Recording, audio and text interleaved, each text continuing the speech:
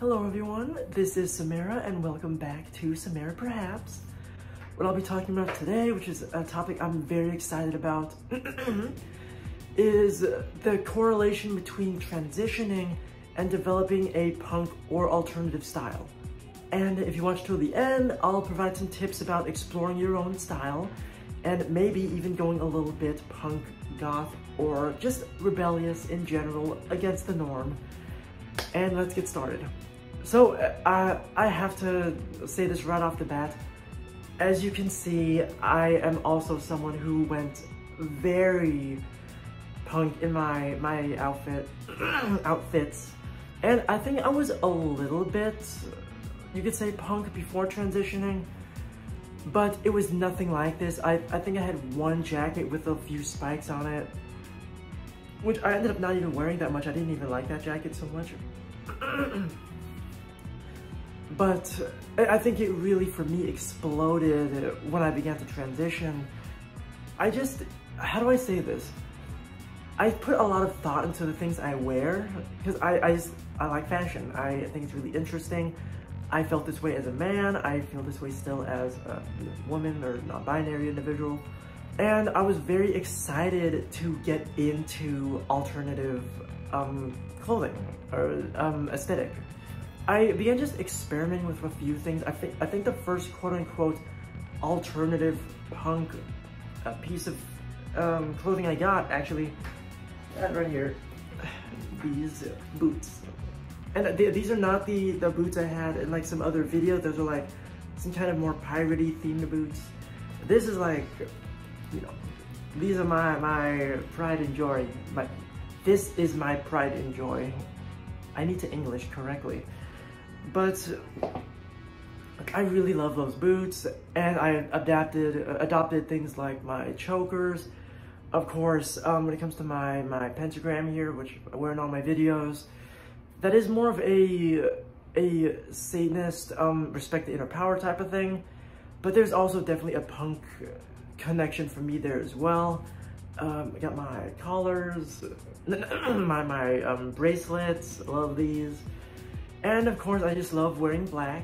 It's, I think, a very mysterious color, a very powerful color. And I've, even pre-transition, I always loved to wear black. So what makes this video really interesting is that I really didn't just want my own perspective on this. So I reached out to a bunch of friends and I asked them, or I guess I more or less made an announcement. I'm making this video, and if anyone else who's transitioning also developed a punk attitude, let me know like what it was like for you. Like, let me put this in the video. And I got a ton of responses. It was actually really exciting. But among talking to my friends, there's three main things I noticed that came up. One of the main things is that when it comes to being punk or having that aesthetic, it's very counterculture in a way. Well, I mean, in a big way, actually, very big. And also by being transgender or in the queer community, the LGBT community, we are people who are nonconformist in a way. We're not going with the norm of, with our identities. We really do kind of go against the grain a little bit, which I would say in the best ways possible.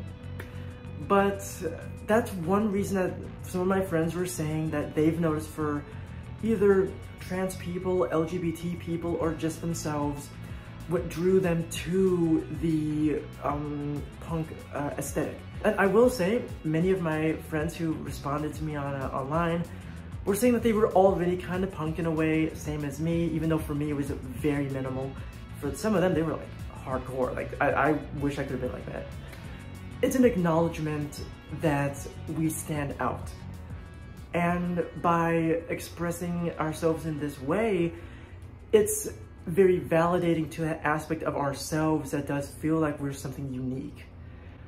And I can definitely say for myself, that is part of the reason why I love the aesthetic so much, is because it makes me feel like I'm not what I used to be. I am something that's a lot more against what I would consider the norm. Which, again, it's obviously not a bad thing. I think we should be as independent and non-conformist as possible. That's my inner saneness talking.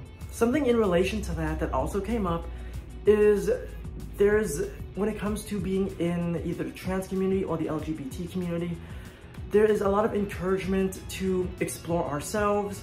And one way that people explore themselves is through sexuality and through, to keep it as mild as possible, kink culture.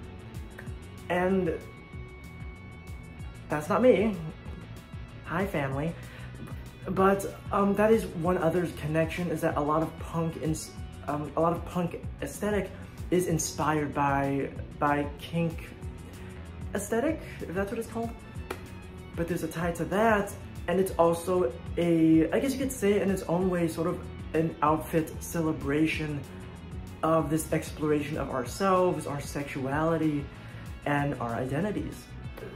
Something else that, I guess this kind of ties into the other two, but of course when it comes to punk culture and alternative culture, it is seen as very rebellious, which of course this goes once again against being nonconformist, but this is more of in a sense of fighting for ourselves and fighting for each other who may also be in the LGBT, trans, or really anyone who just feels like they don't necessarily fit in. By us having these things, like these, whether it's collars or whatever the, you know, dare I say, rebellious aesthetic is, part of the reason we wear this is to say we are going to fight for ourselves and for each other. And if there's something going on that we're not being respected and we're not being treated as human, we are going to fight. We are going to be aggressive.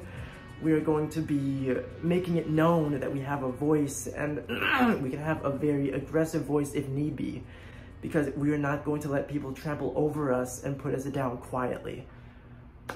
And oh, must I say, it's so empowering to say that this for the video.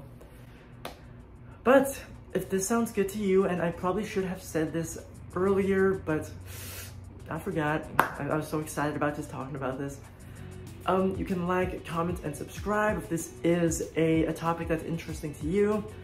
I would actually love to make a video just about more of my outfits and more areas where I personally getting inspired, and just kind of pass that on to you so you can sort of use that as a filter for your own aesthetic or your own inspiration. I love fashion, I love punk, and I really do appreciate sharing this, as well as the mentalities behind what punk is to me and to my friends, who I will say, specifically to my friends, thank you so much for your help. You guys had amazing responses.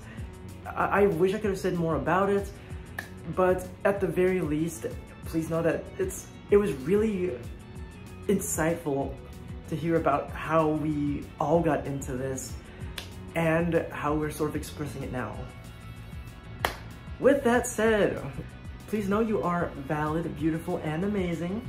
And of course, have a very rockin' day. That's stupid.